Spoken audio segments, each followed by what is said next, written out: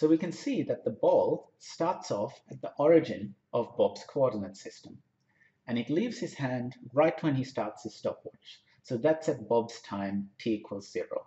So the coordinates of the ball leaving his hand are 0, 0, 0 in Bob's frame. So after 2 seconds, the ball has traveled forward 6 meters. It's not moved along the y-axis, so it's still at y equals 0, and 2 seconds have elapsed. So the coordinates of where the ball is after 2 seconds is 6 meters, 0, and 2 seconds after Bob started timing.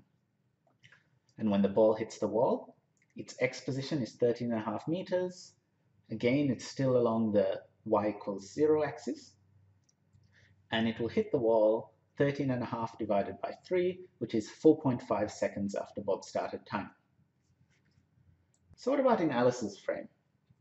So the ball leaving Bob's hand happens 20 meters behind Alice's origin. So the x-coordinate of that is minus 20.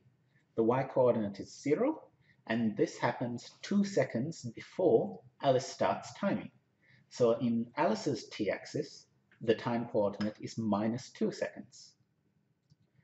So after 2 seconds, the ball has traveled forward 6 meters, so it's minus 14 meters behind Alice. And the time has advanced 2 seconds, bringing it to what Alice calls t equals 0.